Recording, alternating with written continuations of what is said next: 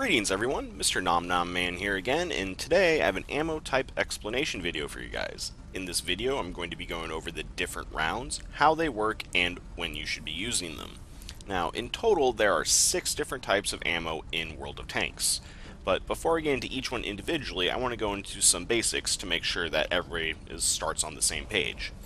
Right here, if you go into the screen, you can see your tank's gun stats. The first stat you need to pay attention to when deciding which ammo type to use is penetration. Now, penetration is right there in the middle of the screen.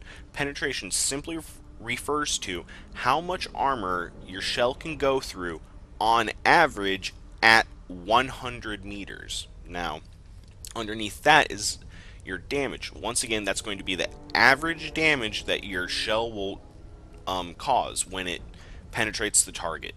Now, when you go over to the supplies menu, you can see specifically what type of rounds that this tank is running, but more importantly, you can see the actual value ranges for penetration and damage. Now, every time you fire a shell, numbers within those ranges are going to be randomly generated. There's nothing you can do to get a high roll, and there's nothing you can do to prevent a low roll. It's going to be random every time, no matter what. One other stat you should keep in mind when trying to determine which ammo you should be using is your gun's caliber, and that's usually given within the name of the gun. Right here, this is a 90mm gun, so that's the caliber of the gun is 90mm. Now, the first ammo type we're going to deal with is armor piercing. Armor piercing rounds can be seen in-game with a red stripe behind them. You can see it right here is the first ammo option on the Pershing and the first ammo option on the STA-2. Armor piercing rounds, or AP rounds, generally have an average to high penetration value and an average damage value. AP is cheap, usually, unless it's being used as a premium option, as on tanks such as the Chiri right here. You'll see this on a lot of low-tier Japanese vehicles and on other vehicles such as the Su-100Y or box tank. You will also see AP rounds used in some artillery, right here, as in the M53, M55. AP out of artillery is usually a high-risk, high-reward round, so it should be used sparingly or situationally. Now, AP rounds will automatically bounce if the target's armor is angled at 70 degrees or more. The exception to this rule is if your gun's caliber is 3 times thicker than the target's armor. This is called overmatching. I will show an example in a moment. If your shell is not 3 times thicker, but is at least twice as thick, it will receive what's called normalization or added normalization. Think of normalization as effectively a bonus to penetration, but not a guarantee pen like overmatching. Another thing to note is AP loses penetration over greater distances, and AP has an average velocity, meaning you don't have to really lead it, and you can't just snap it usually. Now I'll show you some examples of actual AP mechanics. First up, we have just a standard AP penetrating shot to a solid target. Here's the same AP round bouncing off a solid target. As you see, it can bounce. Now, with artillery, it's a high risk, high reward, but as you can tell, it can be quite devastating. Now here's the overmatching I was talking about. This is a KV-2 with a 155mm AP round shooting at a well-angled Tiger II turret. Even though that's greater than 70 degrees, since the caliber of the shell was so big, I was able to get a penetrating shot. The next round we're going to deal with is Armor Piercing Composite Rigid, or APCR. APCR is shown with a black stripe behind them, like right here is the second round on the Pershing. You'll commonly see APCR used as a premium round on I'd say 80% of the vehicles in-game. Some artillery do have an option to run APCR. I don't think I have any, but I seem to remember maybe low-tier French artillery using APCR as a primary round. And you'll also see APCR right here on tanks such as the T-71 or some high-tier mediums as a standard round, and it's actually quite cheap on them because it's not the premium option. In general, APCR tends to have a very high pen and an average damage. As you can see here, when comparing the Pershing, the Pershing right here, the APCR penetration is substantially higher than the penetration on the AP round, but they do the same amount of damage. Like AP, APCR will automatically bounce at 70 degrees, and it can also overmatch, and it does receive normalization, albeit a little bit less. APCR loses penetration much faster than AP rounds over distance, but it will always still have a higher pen value than AP in an equal scenario.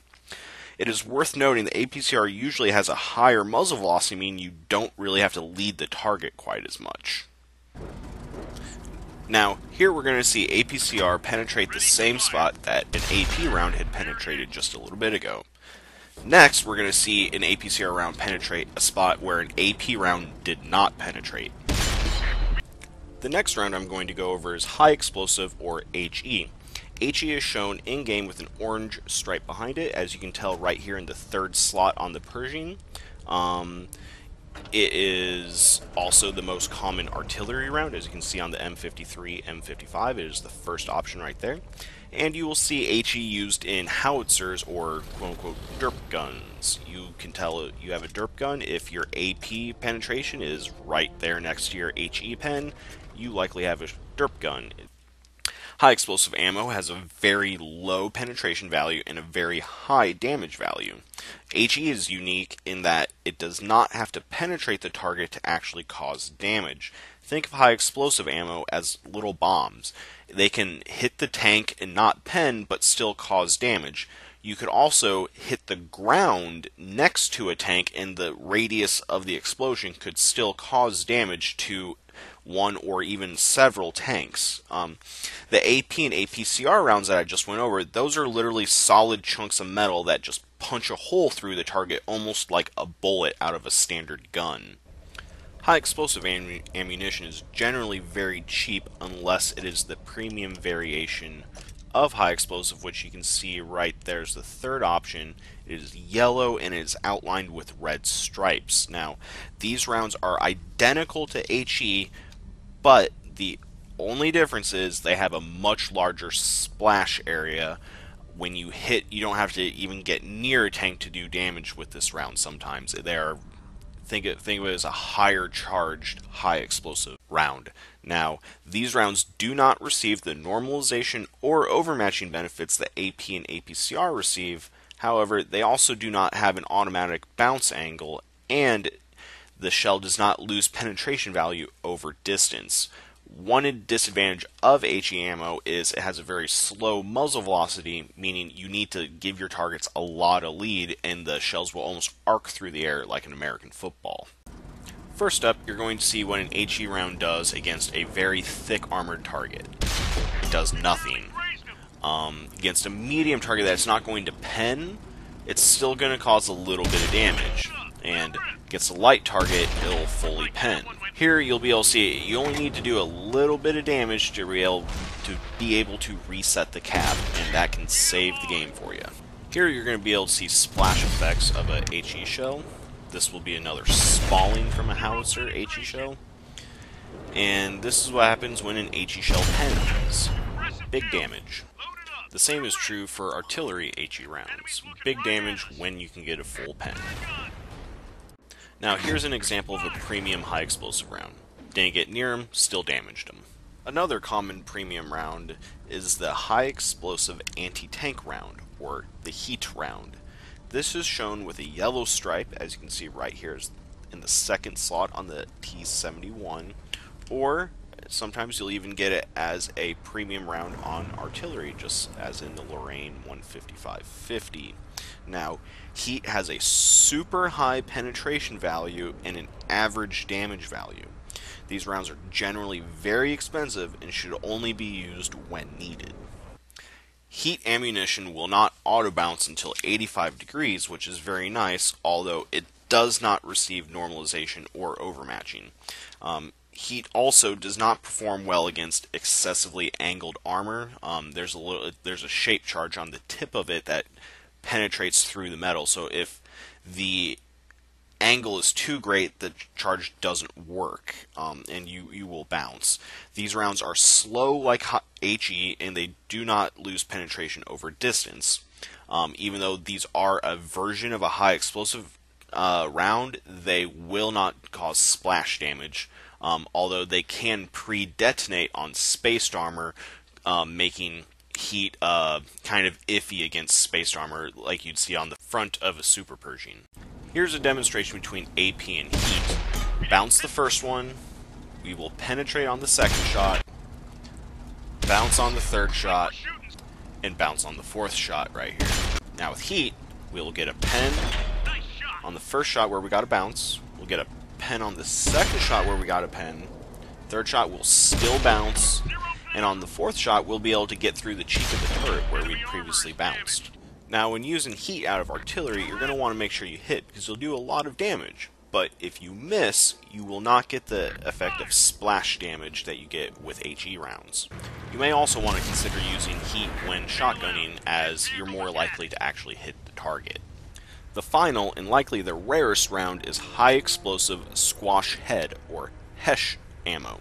It is also referred to in-game as high explosive penetrating, or HEP ammo. This just historically comes from the differences between the British and the United States in just what they called the round. It's the same round, two different names, exact same thing. In the game, they appear exactly the same. They both have the orange stripe behind them, and they act identical. With the one exception, the HESH and HEP rounds have a higher penetration value, as you can tell here. We have our HEP rounds in the first slot with 102 pen, and our HE rounds in the third slot with only 45. You can go right over here and it's high explosive HEP right there. You'll see this on the Brazil Bulldog. I know the T-49 has a weird gun that uses it, and some high tier British vehicles will use HESH rounds.